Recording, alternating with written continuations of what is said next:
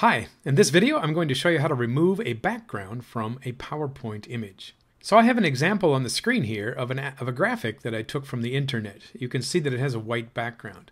What I'm trying to do is to make it look more like this one, which has a transparent background. So you can see that when I overlap it with other items on the screen, the background is transparent.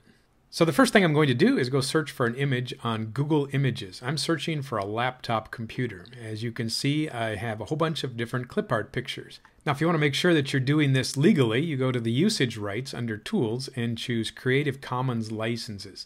So this means that these graphics are not under any kind of a copyright. So I'm going to pick something from the list. Let's try this one here, which is a kind of a blue background. Now you notice when I hover, we have the pixel numbers in the bottom left corner of the picture.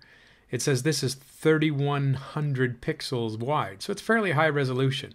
If I visit this page, I will get the high res. For this demonstration, I'm just going to copy this image directly from its thumbnail, which is much less high. Now let's switch back into PowerPoint, and I'm going to go ahead and choose a new slide. So let's pick a slide background that has some nice color to it so we can see what we're trying to accomplish here.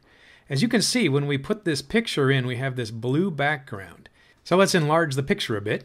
Now if I want to get rid of this blue part around the edge, I go to the Format Picture. So I've selected the photo, click on Format Picture, and then over here on the left side is Remove Background. Now if you're lucky, it'll do all of the removing for you. You can see the purple in the background area is the part that's going to be hidden.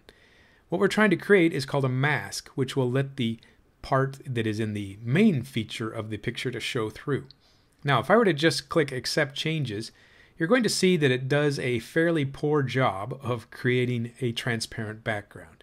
So I'm going to press Ctrl-Z on my keyboard, and that will take away the effect. So let's try this again with a little more finesse. I'm going to have the picture selected, go up to the Format Background, and then choose Remove Background again.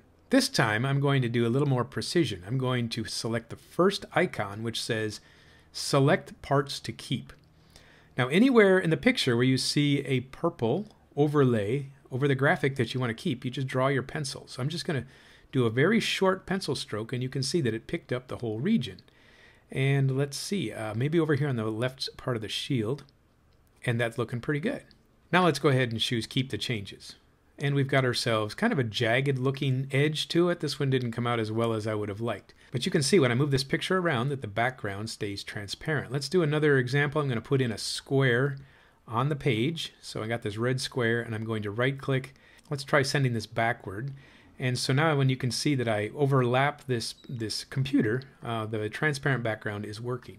My name is Shad Sluter, and I'm a professor of computer science at Grand Canyon University. So if you'd like to learn how to program or to use your office tools better, then make sure you subscribe. We'll see you soon.